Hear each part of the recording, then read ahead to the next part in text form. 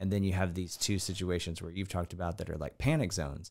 Were you able to learn in that moment, and was it valuable, or was it something that hindered your ability to learn? Definitely with the knife incident, I was not learning. That was a direct impulse. And I was either going to freeze and I don't know what would have happened, or I was going to react. And I think when you react, you're not learning. A reaction, it can only come from what you've already learned.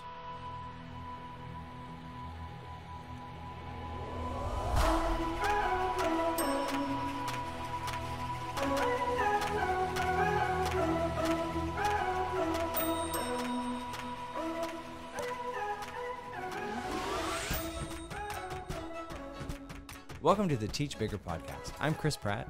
I'm Tyler Lamond. And we're glad that you're tuning in with us today. So question, I want you to think about the scenario that I'm going to give you, Tyler. And I want you to, on a scale of 1 to 10, tell me how comfortable you are with this idea. Okay. Okay, so first scenario is this. It's raining outside. You're going to be stuck in the house all day. Okay. Now, is it like a storm? Is it like, are we talking like Hurricane Harvey out there? No. It's just raining. It's not a good day to go out. So you decide to just chill in the house. So just like a light little summer rain. Yeah, sure. Depends on what state you're in, but yeah. And I'm probably going to fall asleep on the couch. Exactly. So if you were to rate your comfort zone from a 1 to a 10, 1 is like I'm super chill. 10 is like I think I might die. Where would you be? I'd probably be about a 1. Nice. Well, that's good that you're not going to be at a 10, but all right, good. All right. So I would agree. That's kind of where I would be. So let's take it up a level and ask this scenario. Let's say that you're working for a company and your boss comes to you and says, over the course of the next month, I need you to travel to several different states. You're going to be traveling by yourself, and you're going to go make all these different business visits, and it's going to last about a month. So boom, where are you now? I don't know. That's a little bit of a tougher one because I've only flown out of the state like a few times. And one time I did miss my flight, so that was super stressful. Yeah. But it was really good for me. So I would say, and I love to travel, so I would say that I would probably be sitting somewhere about 5 to 6, and it might go up the closer I get to the gate, just because I would be worried about missing my flight. All right. How do you feel about having to be by yourself and like navigating through different places on your own? That would definitely be pretty uncomfortable, just because I don't know the place. And ever since I missed that one flight, and I've only ever missed one flight my entire life, and that was when I was 17, but it was enough to like put this fear into me. So now I'm always afraid that I'm going to like miss a flight. So I would definitely feel like I would be pretty uncomfortable, but it wouldn't be enough to stop me. Like, I mean, if it was a directive and like I was told to do it, then I would do it. And I would probably come out on top a little bit better because I'd done it. All right. So do you feel like it would cause stress for you, or is it just uncomfortable? Well, I mean, I think any type of uncomfortability is some form of, stress. I think stress itself is uncomfortable. Okay, agreed. All right, so last scenario here, thinking again on our little scale of 1 to 10. 1, totally chill. 10, I think I might die. Comfort zone. What if you had to jump out of the airplane? Like you have to. For whatever reason, that can be up to your imagination. Why would I jump out of a perfectly good airplane? Well, but you have to. Was it on fire? I'm not going to give you that scenario because, I don't want to. Do I have a parachute? Right. Well, I hope so. But let's just say you have. Okay, yes, you have a parachute. Okay, you have a parachute. I have a parachute. Are you a skydiver? I've always wanted to go skydiving. That doesn't count. Okay, so you have to jump out of an airplane, and you're not a skydiver. Where are you on a 1 to 10? I'm probably wondering if I'm gonna die. Right, I think I'm at a 14. All right, so obviously different scenarios and different situations take us in and out of comfort zones, right? Yeah. I mean, for most of us, having a chill inside, that's not out of our comfort zone at all. That's what we long for, okay? And then, you can move up and down the scale from there. So today what we want to do is we're going to talk about these comfort zones and the stress that they cause. And then we want to determine, how does this affect our teaching and the learning dynamic in our classroom? Okay. So I think we've kind of established, if we just give it the scale of 1 to 10, right? So I would say low stress, you could probably say, is from like 1 to 2 or so, maybe to 3. Mm-hmm. Okay. And so then if we look at the other end of that spectrum, you have high stress, okay, way out of your comfort zone, would be like 9 to 10. Okay. So then we have this big area in the middle, which is, 3 to 8. Okay.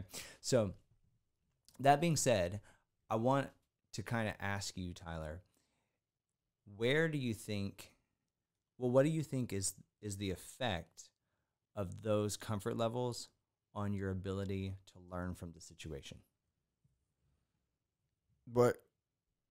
So how much learning takes place when you're at that 1 and 2 comfortability, like you're super comfortable, and then how much learning can take place there in that really big middle, and then whenever you get to the panic zone, 9 and 10, how much learning actually takes place? Okay, well, 1 to 2 where it's relaxed, there's no learning taking place because there's no engagement. Maybe I'm like reading something, maybe I'm watching TV, but there's nothing that's positively engaging, that's pushing me to do something. Mm-hmm. 3 to 8, I would say that's probably where the learning takes place. Like that just reminds me of like my first year of high school, like how I was really nervous about it. And then like being around all those older kids and things of that nature, how I really had to push myself to be there. And then ultimately, like, that's still something I have to do now. Like, when I moved I went to college and stuff, I was the only person there, and I didn't have a lot of friends for, the very beginning. So I really had to push myself to go out and like meet new people. Mm-hmm. So, and maybe I didn't necessarily learn, but I definitely grew as a person doing those types of things. And even now, like as I live by myself, I still make sure I push myself to like just go do literally anything, because I know that if I don't push myself to go do something, then I'm never gonna do it. Mm-hmm. And then I think 9 to 10. Let me ask this. Have you ever been in a 9 to 10 situation? Yeah. Can you tell me? So there's this one time we were in my friend's camper and we were all joking around, and my friend's little brother has I hadn't seen him in quite a long time, and when he was younger he had a bit of an anger problem. Mm-hmm. And he didn't know how to like cope with his anger, but like that was like 5 years ago from the day of this event. And I figured that he had grown up a lot more. And anyway, he got mad at us because we made some joke or something. I don't know. We were all teenagers, and he pulled a knife on us. And not the right crowd, Tyler. Not the right crowd. He pulled a knife on us, and that I think when you get to that 9 or 10, like that fight or flight thing happens. Like you're either gonna cave or you're not. Mm-hmm. And I mean, we were in a camper, so it was like tough, like close quarters. So I just like took his arm and I hit it against the wall, and the knife fell on the ground, and I stomped on it. Mm-hmm. And then I mean, I went out and like got his dad and stuff like that, and it was a whole like ordeal. Mm-hmm. But yeah, that was really kind of made my heart race a little bit. And then I guess another scenario where like I guess there's 2 other ones, but I won't share the other one. When I missed that flight, mm-hmm. when I was a little kid, I wasn't that little. I was about 17. I was still pretty young. Right. But I missed it, and I'd never flown before. Mm-hmm. And I missed it because I asked one of the flight attendants who was like working the desk or whatever if I was in the right spot, and she didn't give me the time of day. Mm-hmm. And she just said yes. So like here I am sitting, and like very. I was in where was I? I was in Washington D.C. And like I was really nervous, and I was getting even more nervous because I was the only person at this gate, and I did not know where I needed to be. And like shortly after she told me I was in the right spot, she like left. So now there's no one at the desk, and I'm like, okay, well, what do I do? Do I like go out and adventure out and try to find somebody and find something, or am I in the right place and like I'm just early? Like I feel like my flight starts in like 10 minutes. I feel like I should have already boarded, and I don't know like what's going on. And then like after about 10 minutes had passed when my flight should have gone, I went and I found somebody, because then I was self-conscious. I was like, is this next person going to tell me the truth? Because like now I'm a 17-year-old boy who has no money. Like my luggage, I don't know where it's at, you know, like what's going on. How am I going to get back home? And I found somebody, and they told me what to do and how I could reroute my flights. And then I was even more nervous because I had to call my parents to let them know that I missed the flight, and it cost my dad even more money to get me back home. So that was a very, I think that was probably maybe the knife incident was a panic moment because it happened like that. The flight moment where I missed my flight was a panic that lasted. Because there was a long period of time of uncertainty. With the knife, I like knocked it out of his hand. It was over. It was done. Like maybe there was going to be some punishments that were going to happen to me or whatever, but that wasn't going to be anything close to like what he could have done. And then with the flight, it was like a huge amount of unknown that lasted for like 2 or 3 hours. Like, when is my flight going to get here? Like, because I think I had a cell phone at that time. I can't remember. That was a long time. That was a while ago. But like, I know I definitely didn't have my phone charger if I did have a cell phone, because that was before I would keep stuff like that. So I remember just the feeling of uncertainty of not knowing what was going to happen.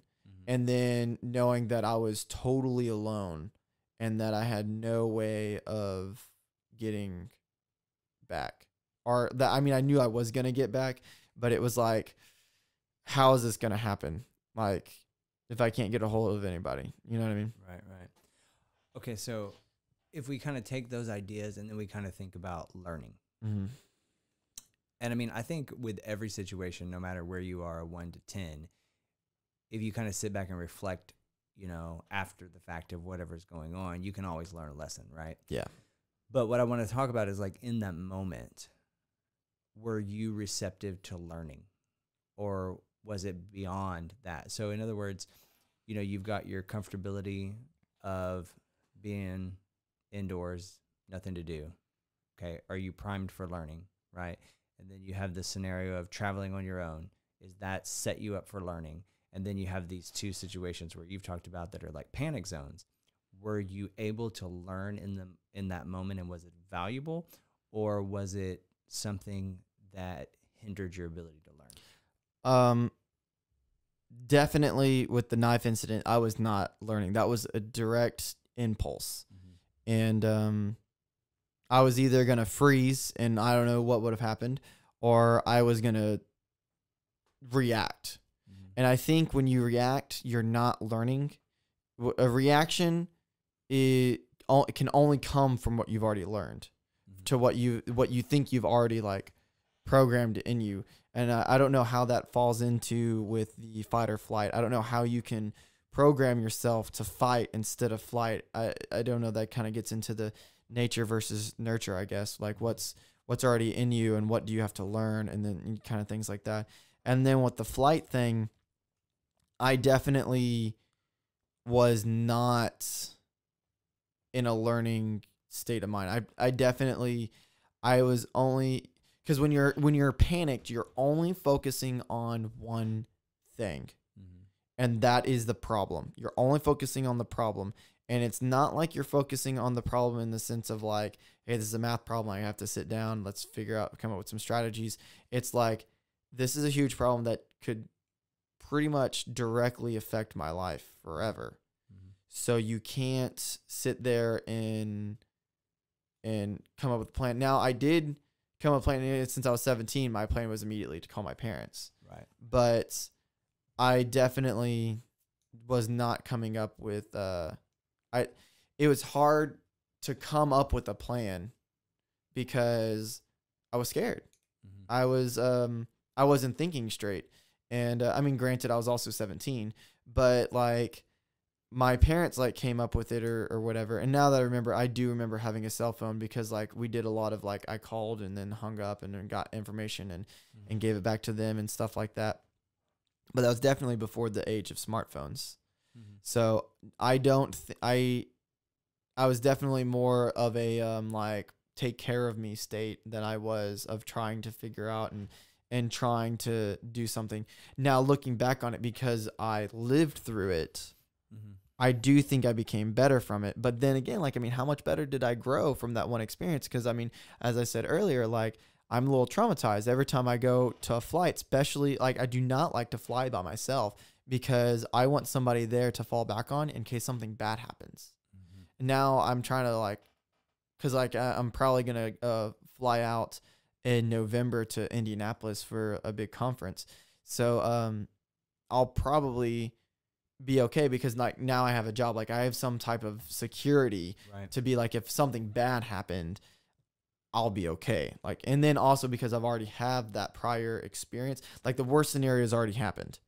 I missed my flight. Right. So like, other than like other bad things that can happen on an airplane, like there's very few other things that can top that what other than threatening my life. You know what I mean? Right. Okay. So given the airplane example, okay, what was your response to the people involved, whether it was the flight attendant or the person working the counter, or like your experience at the airport, your parents? Like, how did that affect you? Did you become angry? Did you become resentful? Like, yes. How was the response there? I was definitely extremely angry at the flight attendant because when I asked her the first time if I was in the right spot, now there's two different ladies. The first lady I asked if I was in the right spot, I knew she wasn't giving me the time of day. I knew that she wasn't paying attention to me. I knew that she just glanced at my ticket and she just was like, yeah, you're here. Like I knew that was the case, but there was nobody else. So then, and I think that happens a lot with people is when somebody wrongs them, they go after whoever that is. Like students, like if a teacher wrongs a student, then that student now thinks all teachers are bad. Right. And same thing with like kids. Like if a parent wrongs a kid, like with abuse or something like that, it's now in their head that all parents are bad. What are you talking about? Parents don't do that. Your brother and sister don't. You mean you don't get like thrown into the garage and beaten? Right. You know what I mean? So I was definitely extremely mad. And I remember going and talking to the next lady and being mad and being like, well, you know, I talked to so-and-so and she didn't even help me. Like, da, da, da, da. And now luckily that flight attendant, she was a much better person. And she was like, I'm so sorry that happened to you. Like, I mean, just because you're a teenager doesn't mean you blah, blah, blah. And she did make me feel better and kind of talked me down. And then when I talked to my dad, a lot of people don't know this, but my dad always says he has two sons, Boy Wonder and Boy Blunder. And I'm not Wonder Boy. So I was really nervous to call my dad to let him know because this was just like another mess up that I had done. Another like whatever in the long line of list of things that I've done. And I mean, he's my dad, so he was very like, let's take care of you first. But I didn't hear the end of that for a very, very long time. And that's not nice when like that was kind of a traumatic experience. Okay, so I was kind of thinking about one of my major uncomfort zones and kind of putting it in relationship to what we're talking about. And so it's kind of a weird story, and it probably, I don't know if it's a great story here, but okay, so whenever I had just entered middle school, and so I was probably like I guess I was in eighth grade, so I was getting ready for high school. So I was in eighth grade, and we had moved into a new house, and it was going to be one of my first times to kind of have a room all to myself kind of thing. And the way our house was set up, like my room was going to be downstairs next to the garage, and the rest of the family was like off in a different section of the house. So it's kind of like I was alone. And so I had quite a bit. It was definitely out of my comfort zone because, you know, like that was a stretch for me growing up. And so I was excited but nervous, right? And so that's setting it up to be like a really cool learning experience because like I can do this on my own, like there's nothing to be afraid of kind of thing. But next to the garage, our cat, which I think this is why I don't like cats to this day. But I thought you were allergic to cats. Well, I am allergic to cats. Are too. you sure you're allergic? Yeah. Or do you just say you're right. allergic? Like, no, I really am. But we did have a cat at that time, and the cat was in the garage, and the garage was closed. And so I don't want to be graphic, but I don't know if you've ever been around a cat whenever it's in heat, but that's a very awkward experience, and they make very strange noises. And so in the middle of the night, this cat starts making these wild animal noises, and I've never heard that before. And so literally, like, my anxiety level went through the roof because I can't go to sleep because there's this cat. And to me, it doesn't sound like a cat. It sounds like that there's possibly a bear or some other large animal in the garage. And so I wake up the next morning and I tell my parents, you know, like, I think there's a wild animal in the garage, you know, because we kind of live like in the woods. So it was possible. yeah. And so my dad took advantage of this situation and because he knew exactly what had happened. And so he comes and we're standing outside in the driveway, and we didn't really have a garage door opener at the time, so you had to manually lift open. I hope that doesn't make me sound too old, but you had to manually open the garage door. So he decided to sling it open and then start screaming at the top of his lungs and sling it back down, right? Just like, you know, like he was going to panic as a joke. I think I peed because my worst fear was coming true, right? And so I remember having my cat in my hands at this time because, like, I'm like trying to protect the cat because I think there's an animal in the garage. And this cat literally jumps up on my head and starts clawing me, right? And so then my dad just rolls on the ground laughing because he thinks it's so funny what he's done to me. And in that moment, this is not a learning moment, right? Like, I really don't like this situation. And in the moment, I'm shut down. I don't trust my dad. I don't want to learn anything. Like, I resent him right now. Like, you know, and I mean, obviously I don't feel that way anymore. But that was so far out of my comfort zone and brought so much stress that I shut down and I was in total panic mode, right? Yeah. So I think what we're kind of gathering, and I mean, I'm sure the listeners have their own situations and they've probably been thinking of things as we've been talking, but I think that it's kind of clear that quality learning isn't taking place when we are so far out of our comfort zones or so stressed out, you know, and obviously, if there's a really low level engagement, it's not going to happen. So for our purposes in this conversation, we realize that there's this area that's kind of like a medium stakes stress, right? So like whenever you're placed out of your comfort zone, it does cause a little stress, right? Yeah. But I think one thing to realize is like when you're at that low stress, like a 1 to 2, 3, something like that, there's really not a lot of growth taking place because you're not challenged. Yeah. Right. And then whenever you get to that medium stress level, you find that there's a lot of struggle involved. Like, for example, traveling. Okay. Yeah. There's struggle involved. Like you have to navigate, you have to talk to people you don't know, you have to trust people. Like there's struggle in that, but it's achievable. And in the end, this strengthens you and produce results because then you feel like, hey, I know how to travel, and next time I'm going to do this differently, and I'm going to have this plan, or I'm going to take advantage of my time this way, and like you start to learn from the experience. But then whenever you get to that high stress, it's like undeniable failure. Like you feel like you can't overcome the situation, no matter how big or small. And, you know, this is so different for everybody because what may stress one person out is nothing to another person. And so it's like there's a really big spectrum here. But that kind of stress, it produces like fear or insecurity. It's overwhelming and it's discouraging, and that produces negative effects and hinders progress. So I think what we've got to realize as educators is that both for ourselves and our students, we have to design opportunities for our students to struggle, because if there's no struggle, they're not going to learn. But in our effort to design those opportunities, we can't take them so far that it creates so far out of their comfort zone, and it creates such a high level of stress that they shut down and grow bitter or resentful or give up or don't want to do the assignments or activities. Yeah. Yeah. And I was just about to say, a few years ago, like I went to the Music for All camp, and that was up at Ball State. I think it was in Indianapolis. I can't quite remember, but I flew up there by myself, and I was like in my early 20s or so. I guess it was further back than I think it was, but I remember thinking like, okay, like I need to do this, I need to do this, I need to do this. Like it was all planned out, and it was really the first time I had flown I had flown since I was 17, but I had flown with other people. This was the first time that because I flew up there and I was supposed to meet the shuttle and they were supposed to drive me and then like all of these things.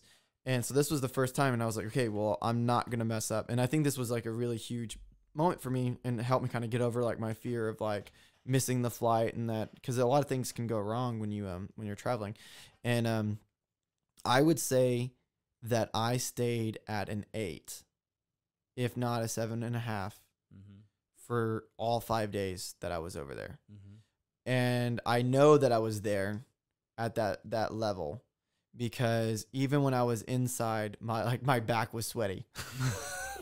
like I don't want to be gross or anything, but like I remember like getting off the plane and just like, you know, that feeling you get, that clammy feeling where like you feel like you've been sweating but now you're dry. Right. Like I felt like that the entire trip, and I just ignored it. And one of the things that really helped me, and this could be a huge thing for you, like if you've ever had like a panic moment, and maybe it's traumatized you, or maybe you're trying to maybe it traumatized you and you're trying to turn it into a learning experience, even if it happened years ago. I'd never been to Ball State before. I have no idea what the campus layout is. There was high school students that were there, and there was this one high school student, and I don't remember his name, but he was lost. He was lost little duck, and he didn't know where to go. And I looked at him, and all I saw was like the 17-year-old me at the airport. And I was like, hey man, like where are you supposed to be? And he's like, oh, I'm supposed to be at the auditorium. Like we're supposed to be getting orientation and talking about this, and like I don't know where it's at. And I was like, well, I don't know where it's at either. Let's go look for it. So at least he wasn't by himself. And then that really, like, I mean, we found it because we were supposed to both supposed to be in the same spot. And that really was like, that really kind of helped me get past it and turn the panic into a learning area. But I'll also say that it was a choice for me to go to Music for All. Like, I mean, I was given an opportunity, but I didn't have to go. No one sat there and told me that I had to go. So I went for multiple reasons. One, I knew it was going to be a good experience, and I was trying to learn something. And then two, I knew it was going to be a good experience for me personally as a person to grow, to overcome this like irrational little phobia, this irrational little fear. But the only way that was going to happen is if I made myself do it. If I invested into myself. So you had to create an environment that produced a struggle in you so that you could accomplish it. Yes. Gotcha. Okay, so if we bring this to the classroom then, I think let's do this little activity together, and like, you know, I can ask you this and then maybe, you know, I can reflect on it too. But I want you to think, and for our listeners, do the same. Think of some activities in your class that you do that maybe put students into these 3 comfort zones. So like, what activity do you do in class that puts kids, the majority of kids, into like a 1 to 3, like super chill activity where they're not really growing? I'm sure you don't ever do that, Tyler, because all of your kids are always challenged. And so, yeah. So tell me about that. Like, well, that's easy. You just let them play on their phones. Right. Some teachers tell me that there's something called a free day. And apparently a free day Right. is where students come in and they do nothing. Okay. And they play on their phones and they're not engaged. And it makes my life really, really hard because then they come into my class and wonder why Mr. Lamont doesn't have a free day. Right. So, if you've been given free days, we just want to give you some free advice. Make sure that the kids are always engaged in learning. Yes, all the time. It's funny because when the 6th grader beginner band was going to go on their very first trip, the buses were late by like 2 hours. Okay, that sounds like a good first trip. That's a terrible thing because now I have this room full of 300 6th graders. Right. And like I had just got them calm. I had just calmed them all down. They were all focused. They were sitting up tall. They were focused on me. They were tracking me. And then I get word, someone like whispers in my ear and they're like, the buses are late. And I'm like, oh my God, what am I going to do? Because if I let them do whatever they want, this is 300 kids. Right. That's like a town. So what was your comfort zone? My comfort zone was probably because I knew exactly what to do. Right. So it was probably about a 7. Okay. So, but my So point this is a good learning experience right here. So Yeah. my point is what I did is I let them ask me personal questions. I mean, I reserve the right to determine what's too personal. Right. But I mean, because those kids are like, man, like, Right. where do you live? Like, what's the coolest song you've ever played? Like, man, Right. things like that. And so like it was like free time, I guess. You can't see I'm doing air quotes, but it was like free time, I guess. But really, they were all engaged, and I was the one who's still in control of the entire room. Yeah. So, but that was That was pretty low. So do you feel like there was a lot of learning that took place? Maybe just about your personal life? Yeah, I guess about that. I guess the learning thing is that because I had other teachers who didn't believe in doing stuff like that, and I think it was learning for me and for them to show that like all you have to do is make sure the kids are engaged, Right. and then everything in life will be okay. Right. Because they stayed engaged on me, and it lasted 2 hours, Mm-hmm. and then they got on the bus, and they were not crazy. They were, I mean, normal little 6th graders. Right. Do you know what that really means? What? That you like to talk about yourself? I do like to talk about myself It's a your favorite lot. subject? It is my favorite subject. Okay, so then let's think about an activity that gives that middle range, like, 5 to 7, somewhere around there. What's something that you do that causes a comfort zone or a stress level of about 5 to 7? So this would be the place where students are really engaged and they are learning, but there's struggle involved. So can you think of something that you might do? Yeah, I would think about some type of group activity Mm-hmm. that's going to, I don't want to say isolate, but they don't have the comfort of hiding in the entire class. Mm-hmm. Now they have to hide in a group of 4. Mm-hmm. So maybe the kid is still hiding, but maybe he's contributing, maybe he's not. I don't know. But well, I mean, I would know because I would go over there and find out. But they are now in a group of 4 instead of 24 or 34 or 44. Mm-hmm. And so it takes down that comfortability, and then you give that person a task. Right, because they can't hide anymore. Yeah, because now they're Okay. responsible. Even if that task is like, hey, you're going to be the timekeeper. So now Yeah. they're being forced to collaborate and talk to. And Okay, so yeah, I think that's a great example. So like whenever you allow your students to collaborate with structure, then that's going to put them in a position where there's going to be some struggle because they're going to have to learn to work together. They're going to have to come up with solutions to the problems that you give them, but also they're learning a lot from that and they can overcome that. It is achievable. yeah. Right. Okay, so can you think of maybe something that you have done where it took the kids all the way to a 9 or 10 where they just shut down and there wasn't learning yes. taking place? Is the craziest thing. Mm-hmm. Well, it's really easy in this day and age because of social media and everything. All you have to do is make a kid stand up and speak in front of the entire class, and they'll shut down like super fast. Mm-hmm. And it's crazy. I was giving a chair test. Mm-hmm. They had to play the B flat scale, and I was trying to teach them like, normal concert etiquette of like, if you're going to play for somebody, you stand up, you state your name, and you state what you're going to play, and then you play it. Mm-hmm. And they were like, some of them were like giving jokes. They're like, and I was like, yeah, it's going to be 10 points off your grade if you don't do it. And they're like, oh, well, I'll just take the L. I'll just take the L. And I was like, oh, okay. Well, how about this? 75 points off your grade if you do not stand up, state your name and what you're about to play. Mm-hmm.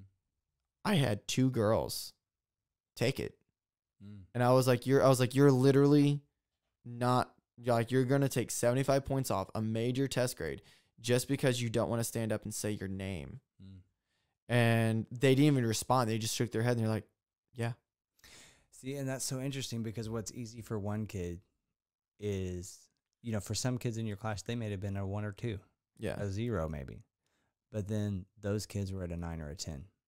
And so as educators, we have to be very sensitive to the spectrum in our class and realize where different kids are with activities. And that's where differentiation becomes so important because we've got to make sure that they stay engaged in learning and they're not shutting down. Yeah. You know, I heard a Jerry Seinfeld stand-up comedy routine one time, and he brought out the point that the number one fear of people in America, like the number one fear, is public speaking. Yeah. And he said number 2 is death. He said people would rather die than speak in public. And so that's just such an interesting That's so perspective. true. There is a veteran teacher that I work with right now. She's been teaching for over, I don't know, probably 40 years or something like that. Yeah. And in a professional development, she had to stand up and share.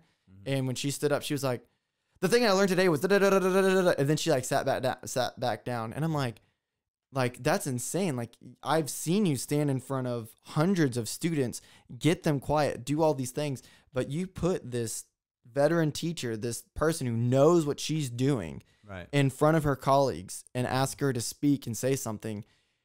Boom, she's done. Right. And then just subsequently, I would just like to state that I was not doing 75 points off to embarrass those students. Sure. I was just doing it so that way I was trying to make a point because all those kids were going to opt out because it was only 10 points. Right. They were taking the easy They were taking the easy way out, and I didn't want them to take the easy way out. Okay. All right. And those students did not fail. Well, that's good. That's really one. I'm glad that you brought them to success. So, all right. So then where do we feel like, and you as a listener, where do you feel the ideal stress level or comfort zone for deep learning is? Like if we gave it a number. Okay. And it's going to be different for everybody. You kind of just view it on your spectrum. So, I mean, I personally look at it about maybe a 6 or a 7. I would say 6 or 7, somewhere around there. Yeah. So here's kind of our aim then. And as we kind of close out this episode, something to kind of consider is as you're designing learning opportunities for your students, you need to kind of check this spectrum and think to yourself, you know, am I in that area where I'm going to pull my kids out of their comfort zone? There's going to be a little stress involved because there's struggle, but everything's attainable. We have to guard ourselves that we're not keeping our activities so comfortable that kids don't engage in them. But then on the flip side of that, we have to be careful that we don't make our activities so stressful or so out of people's comfort zones that they shut down and then it's ineffective.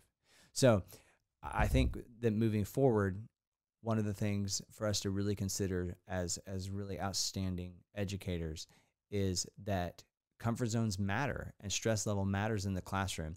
And, you know, it matters in your personal life too. And so we want to make sure that we're constantly designing opportunities for ourselves and for students that challenge us. You know, a lot of times as teachers, you know, we kind of feel like I'm kind of stagnant right now. I'm kind of stale. I don't have a lot of enthusiasm. Yeah. So design an activity for yourself that's going to put you out of your comfort zone enough that you know you can achieve it. I would say that your whole life, like, I don't know, maybe only like 7% out of your entire day needs to be from a 0 to a 2. Right. Because you need some times where you relax and there's downtime. And maybe in your class too, you need a moment where there's a brain break or a debrief, and that's okay. And I think that maybe like 50% of your day of everyday life needs to be between like a 3 and a 5. And then like leaving like 30 or 40% to be like that 7 and 8.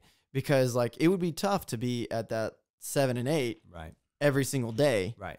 And at all moments of the day. But if you're constantly pushing yourself, and that's another thing that we didn't really talk about, but if I had to go fly again by myself, I wouldn't be at an 8 all day Right. for 5 days. Right. Because you learn from it. I learned from it. Good. I would definitely be at like maybe a 4 or a 5. Right. I would still be a little on edge, making sure everything's all right. I'd still be learning from it, but it wouldn't be as big of an ordeal anymore. Right.